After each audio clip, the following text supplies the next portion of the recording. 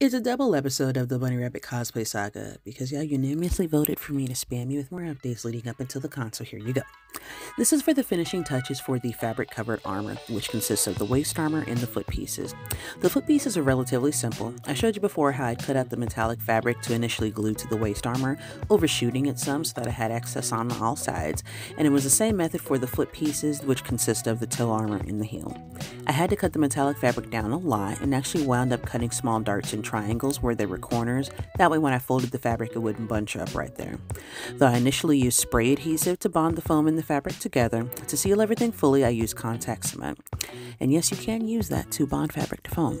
This is really easy for the foot pieces, but actually really difficult for the waist armor, as I needed to see where the armor could possibly bunch or bend and try to compensate for that. The detail portion of the waist armor was fun, especially the smaller sections. Sarcasm. What I wound up doing was cutting a single slit on those tiny portions, slather everything with contact cement, and then use my finger and a chopstick to help fold everything into place. Then after the base of the waist armor was completed, I used painter's tape to try to help reposition it from being so wonky, and then super glue and some spare yellow fabric that I had to form the armor how I wished.